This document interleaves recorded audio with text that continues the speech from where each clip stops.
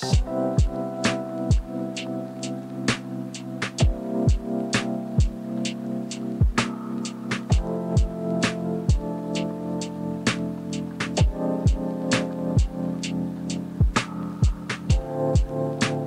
you separated by loved ones through quarantine or the distance of a different city or even a different country? Then this romantic or friendly tech trick of reaching out to them is more convenient than a Zoom or phone call, cheaper than an airline ticket, and less time-consuming than composing an email. Hi, I'm Rafael from Hardware Sugar, the only PC shop in the Philippines with no BS warranty, and this is how my girlfriend tells me she's thinking of me from a continent away. Bibili ka ng PC, tapos na hindi kailangan ng Windows. Pero saan ka kukuha ng legit Windows? Daming options, daming prices. Nito. Buti na lang, may cdkeyoffers.com. Madali lang ang order. Search for the software you need, add to cart, daan ka sa payment options nila. Wala pang 5 minutes, finished! May legit working CD key ka na para sa Windows mo. Gamitin ng aming code para makakuha pa ng discounts. Kaya kung naghahanap ka ng legit, mura, at original software, Check out cdkeyoffers.com.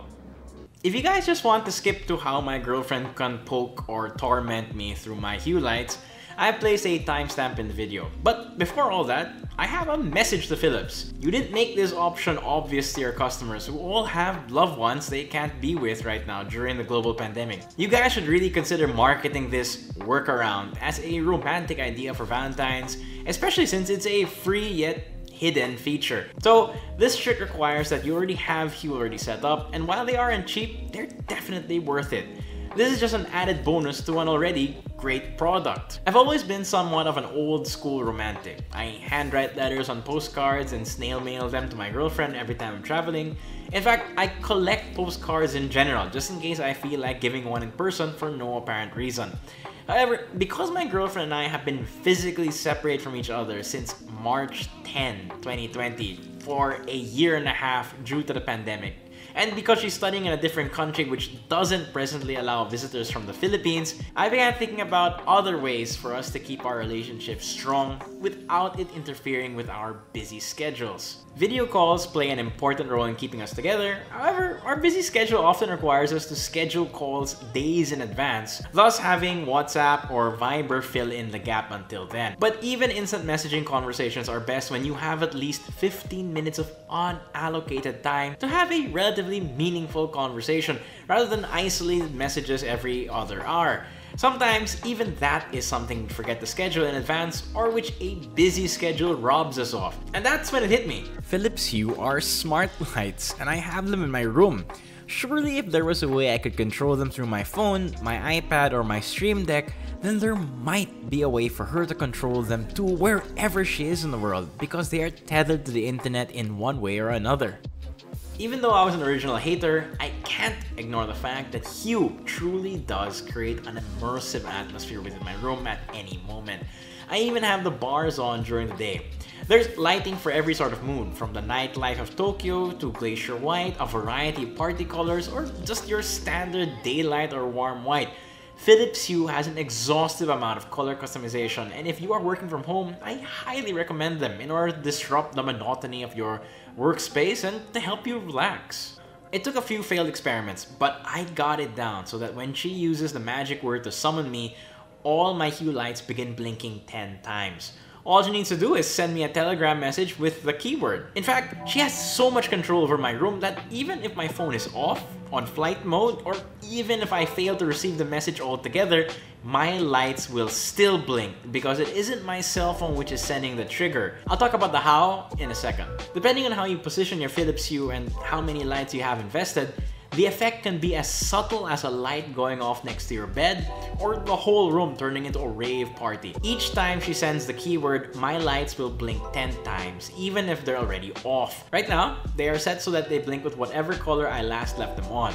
To be honest, it's a lot of power for a person to have, and so I only recommend slaving your lighting system to partners or loved ones you are comfortable with and who you know won't abuse it. In actuality, Products meant to do this single thing already exist, such as the friendship lamps, in which each person has a lamp in their house, and when one touches it, the other one goes off. These, however, are infinitely less versatile and are also pretty costly. The best thing about it is that it gives an option for her to reach out to me during times when she can't, such as when she's listening to a lecture in class, studying the library, or cooking dinner for herself. It's a subtle and sometimes not so subtle way for me to know she's thinking of us. And it is also done without the need for any of us to stop what we are doing right then and there. Life is busy, and ours is a relationship in which we are content with one video call a week and daily text messages. Since I work from home for the most part, I'm always in my room. And when the lights go off, I'll definitely see them at my desk because that's where my Philips Hue bars are. She gets the satisfaction of being able to mess with my environment whenever she wants to at her convenience, and I get the satisfaction of visually seeing that she's thinking of me in real time. While video calls and messages have a chance to carry more information,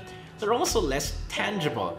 I don't know how else to explain it, but it's freaky and cool at the same time for someone to turn a completely pitch black room into a throbbing art piece.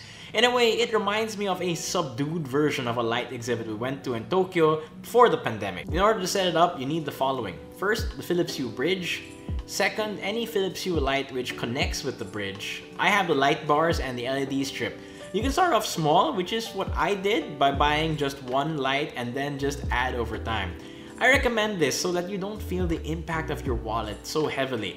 This also works with the Philips Hue bulbs. Third, you need to link up the lights of your Philips Hue bridge, which I won't discuss here, but it's pretty seamless with the Philips Hue application. Fourth, download and install the messaging app Telegram. Fifth, download the IFTTT app to your phone.